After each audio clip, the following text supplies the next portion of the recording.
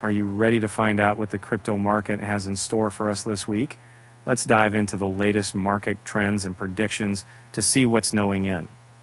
That's when we know one of the most exciting things happening in the crypto world is the bullish bias for Ethereum.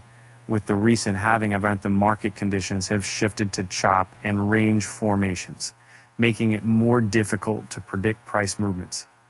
However, speculators are expecting bullish returns in the near term, so it's definitely worth keeping an eye on the Ethereum. On the other hand, Bitcoin is still in the consolidation phase, with a revisit to $60,000 growing more likely. Traders are going through a tough period after the easy pieces of rallies we've seen since last October, but there are still opportunities to be found. So, what are the next liquidity pockets that could attract prices? Let's take a look at the 7-day liquidation heat map for Bitcoin.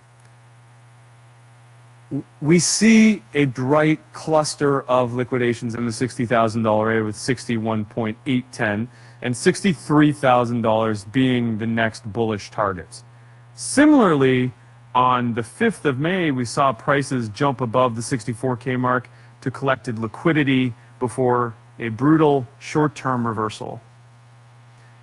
In the case of Ethereum, there is a cluster of liquidity nearby to the north at $29.50, which is close to the current market price of $29.28.